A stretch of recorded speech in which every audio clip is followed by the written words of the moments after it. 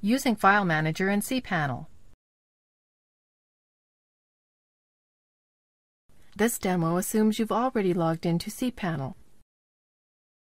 Now let's learn how to use the File Manager feature. Scroll down.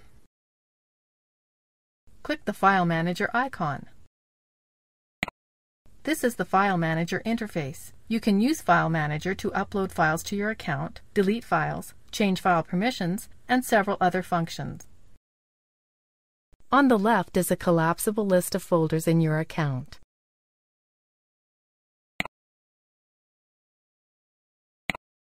While on the right is a list of all files and folders within the folder selected on the left.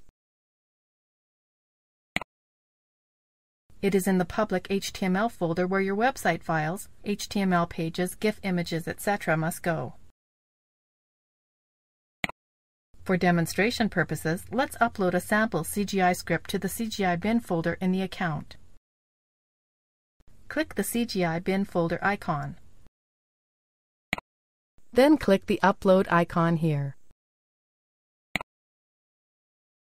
Click the Browse button. Let's upload the test scriptl.cgi file.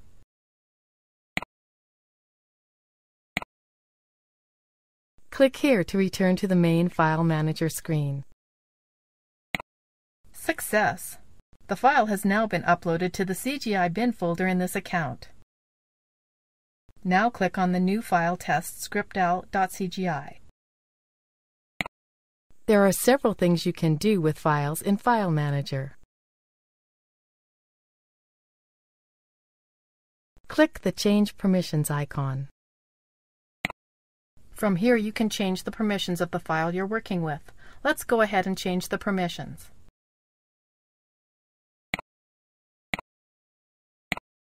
Then click the Change Permissions button. The permissions of test scriptl.cgi have been changed. Now let's move this file to a different location. Click Move File.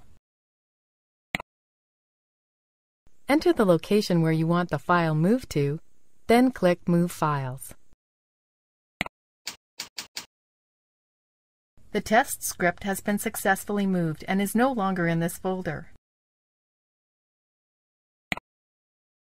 There it is.